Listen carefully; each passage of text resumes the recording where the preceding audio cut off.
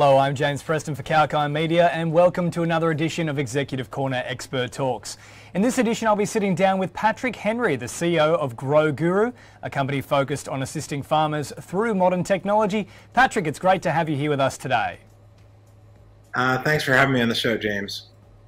No, it's an absolute pleasure. Patrick, take us through GroGuru. What exactly is it that your company does? Yeah, GroGuru is really all about strategic water management for commercial farmers. So we help farmers make more money by increasing crop yield and more efficiently using water and other scarce resources like fertilizer and energy in a more efficient and more sustainable way.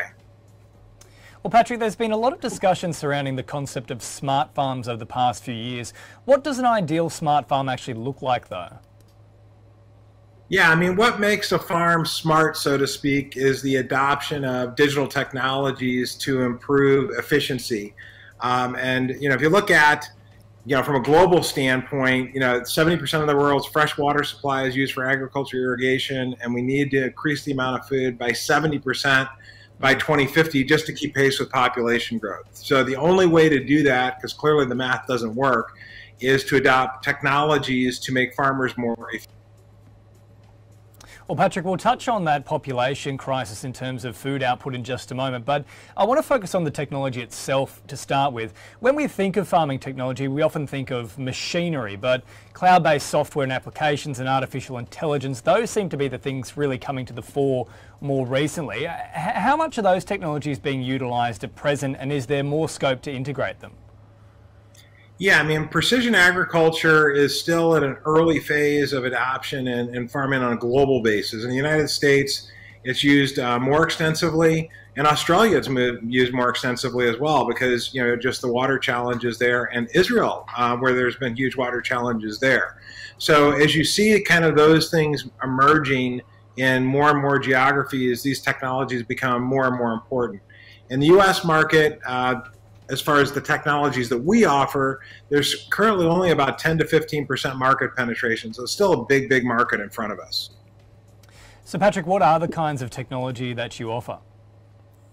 Yeah, so what we're doing is it's all about making farmers more efficient with water and basically doing water monitoring and water management. So we have a hardware solution that goes in the ground next to the root zone of the crop. And then we pass that data up to the cloud, where we add machine learning, artificial intelligence, and other data sources like weather forecast, how much water is being applied, what we expect from a rainfall standpoint. And then we make recommendations to farmers about when and how much to irrigate via a very simple, intuitive, farmer-friendly user interface that they can access on their tablet or computer or mobile device. Now, in terms of entry point, is this something that a lot of smaller farms could potentially get involved with, or is it mainly for those much larger producers? Yeah, it's more for commercial farmers in the permanent crop business, what they call perennial crops, which is fruit and nut trees, vineyards. Typical minimum acreage is between 20 and 40 acres. And then in field crops, like cotton, corn, soybeans, the typical minimum acreage is typically about 100 acres. So not really for real kind of small farms, but more for commercial farmers. Now, you were alluding to this a little earlier in our chat here about the population growth and trying to meet that growing demand. What should agricultural businesses be focusing on to maximize their output? Is it all about that water usage? Yeah, I mean, it's a combination of things. There is no silver bullet that's going to solve the problem completely. I mean, there's issues with food waste, there's issues with transportation, there's issues with kind of the microbiome, how you're being a good steward of the soil and fertilizers and seeds, and then there's irrigation management. So really, we're focused on one part of the overall problem. Farmers that use our solution get about a 10 to 20% increase in crop yield, and at the same time about a 10 to 20% savings on input costs, including water. So think about it like a 30% plus water efficiency improvement, but the ability to really get more food at the same time as well. And is it a demand that you think that we can ever actually reasonably manage to achieve, that extra 70%, or is that pie in the sky kind of ideas? Yeah, I mean, I never underestimate the ability of getting there with new technologies. If you look at the last 100 years, nobody ever thought that we'd be able to feed the current population, but there's continued to be adaptation of new technologies, new seeds, new hybrids, new fertilizers, crop rotations, a lot of different things. And I'm an optimist, so I think we will get there. But again, it's not going to be a silver bullet. There's not going to be one thing that solves this problem. It's going to be a combination of new technologies and new processes and new approaches. Now, what are some key products that set GroGuru apart from your competitors?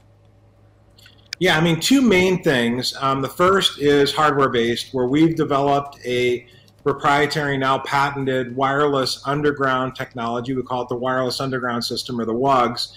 And that enables us to permanently install soil moisture probes, even in annual field crops. All of the competitive alternatives need to be annually installed and removed, which is very expensive, very cumbersome, and really very difficult to do and scale.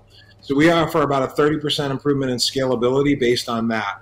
The other thing that we're doing is crop science in the cloud, or agronomy in the cloud, which is really the application of machine learning and artificial intelligence, which is a combination of what we know about crop science and water management, combined with algorithms that help farmers get better insights from the data that they're getting out of the ground and the data in the cloud. Look, obviously technology is great, but one thing that technology needs is ongoing maintenance. Is that part of the product that you provide? Do you also look to take care of people who have put that money into investing in what you do? Yeah, I mean, the key is to have a virtually maintenance-free solution. I mean, that's what's going to make it easy for farmers to use. So our hardware is rock solid, very robust, and at least in the United States, there's now pretty extensive deployment of high-speed broadband, 4G technology. There's, very cost-effective as well as reliable cloud-based computing from guys like Google and Amazon Web Services and Microsoft. So a lot of the reliability concerns that may have existed, 5 or 10 years ago have now been resolved from an ecosystem standpoint. And what we've done is also ensure the reliability by having a permanent install as opposed to something you have to annually install and remove. Well, Patrick, it's been really interesting chatting to you today about GroGuru. What does the rest of 2022 have in store for the company? Yeah, I mean, we've kind of weathered the COVID storm, which was, definitely a challenge for us. A lot of our competitors went out of business. Some got acquired by other people in the market space, some competitors, some larger companies. So we've weathered the storm. We've used that as an opportunity to increase our market presence, increase our market footprint. So now we have over 100,000 acres under management. Our existing customers have 1 million deployable acres. Our existing dealer network has 5 million deployable acres. So we doubled our subscriber base last year, and we're expecting to more than double again this year. Well, I'll be keeping my fingers crossed for you. It sounds like you're doing some great things in the agricultural space. Patrick, thanks so much for your time today. Thank you so much for having me on. Well, that's Patrick Henry, the CEO of GroGuru, and if you missed any part of that chat, you can catch the whole interview on Cowcar Media's YouTube channel, so make sure to subscribe. I'm James, reminding you to stay apprised and invest wise.